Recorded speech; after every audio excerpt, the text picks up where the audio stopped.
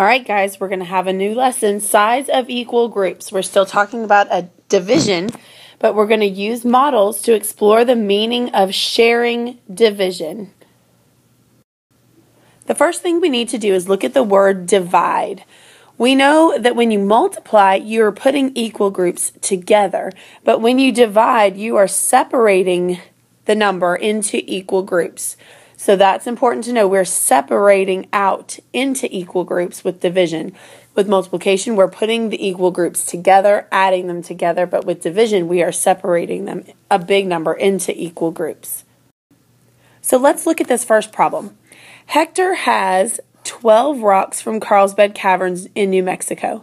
He puts an equal number of his rocks into each of 3 boxes. How many rocks are in each box? And I gave you a little picture of Carlsbad Caverns because, you know, I'm kind of partial to anything from New Mexico. So let's look at their questions. What is the problem asking us to find? Well, when you take a look at that, it says how many rocks are in each box. So we know that we're going to look for the number of rocks. What information are we going to use? We have 12 here, and the 12 is equal to the number of total rocks. And then we have 3. 3 is equal to the number of boxes that he has to put the rocks in. So let's take a look at what we have. We have the 12 rocks right here. So here's the 12 rocks, okay? And then we have 3 boxes because that's how we're going to model. We're going to draw the 3 boxes, and then we're going to put the 12 rocks into the boxes. We're going to share them out equally. So let's go ahead and start that. Let's put 1 rock in here. Let's put 1 rock in here. Then we're going to share another rock here and another rock here. Are we done with our rocks? Nope. So let's keep going. Another rock here. 1 for you. 1 for this box. Another one for this box. For this box.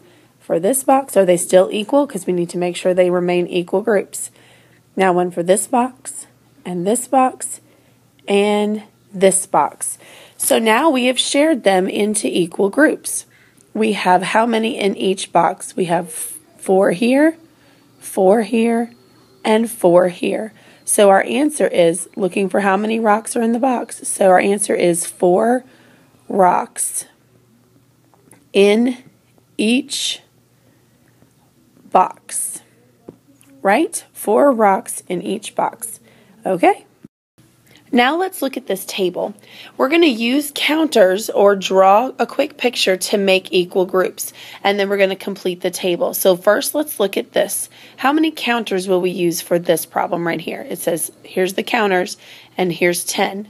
And then we need to put these 10 counters into 2 equal groups. So let's see how we can do that.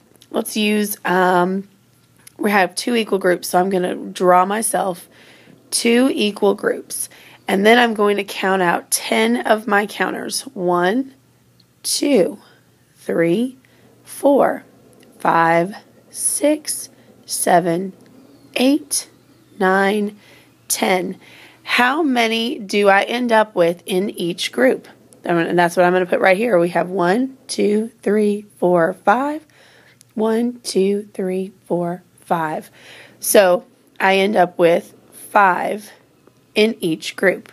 So 10 counters into 2 equal groups gives me 5 in each group. Let's look at the next one. The next one we're going to look at is this one, 24 counters, and we're going to put them into 6 equal groups. So the first thing I need to do is draw my 6 equal groups. So I'm going to draw 1, 2, 3, 4, 5, and 6. Now I need to put the counters in. So how many counters am I going to count out? 24. 1, 2, 3, 4, 5, 6. Am I done? Nope. 7, 8, 9, 10, 11, 12, 13, 14, 15, 16, 17, 18, 19, 20, 21, 22, 23, 24. How many are in each group? Let's count 1, 2, 3, 4. Remember I said you have to count twice to make sure that all of your groups have the same number in each group. If they're not equal groups, it's not division. Just like if it's not equal groups, it's not multiplication. So, how many are in each group? We have 4 in each group. So with 24 counters into 6 equal groups, that gives us 4 in each group. Okay, let's go with our last one. We have 12 counters and we have to divide them into 4 equal groups. So we need to find out how many are going to be in each of those groups. What do we do first? We draw out our 4 equal groups. So I'm going to draw 1, 2, 3, 4 equal groups. And then I have to put how many in each group? I don't know yet, but I'm going to count out 12 of them. 1, 2, 3, 4, 5, 6, 7, 8, 9, 10, 11, 12. All right, am I done? Yes, I've counted out all 12 of my counters. How many does that put in each of my groups? Let's count. 1, 2, 3. Do I have the same number in each group? 1, 2, 3, 1, 2, 3, and 1, 2, 3. So that puts 3 counters in each group. 12 counters divided into 4 equal groups gives me 3 in each group. So as we look back at our lesson, let's look and see, did we answer this question? Did we learn how to do this? Did we explore using models to determine the meaning of sharing division? Yes, we did. We used models to share out the big number into equal groups.